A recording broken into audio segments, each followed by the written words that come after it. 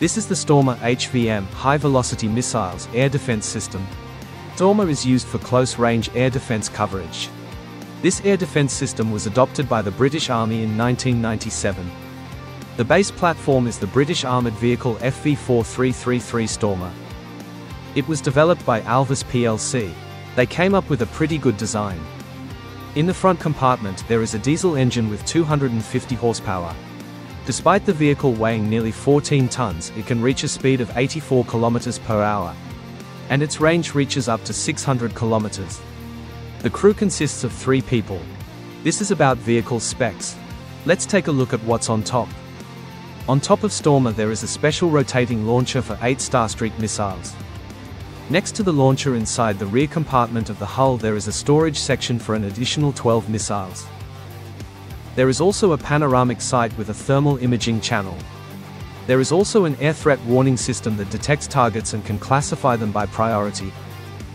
Stormer can detect airborne targets at a range of up to 18 kilometers.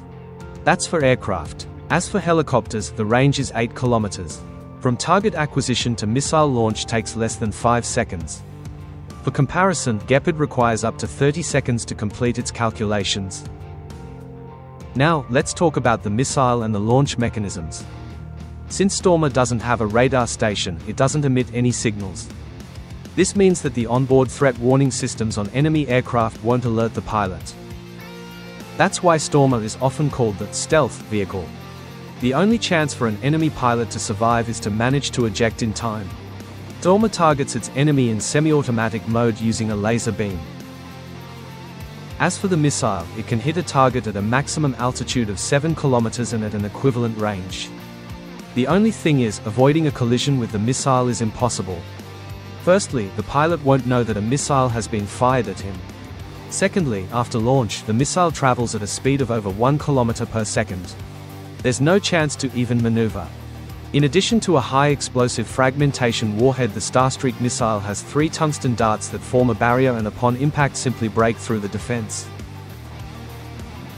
By the way, Starstreak missile is developed in 3 variants. The Portable Air Defense System (SL), the Lightweight Multiple Launch System (LML), and the version based on Stormer platform. The last variant is designed to provide air defense for armored units. However, there is one missile. The only one.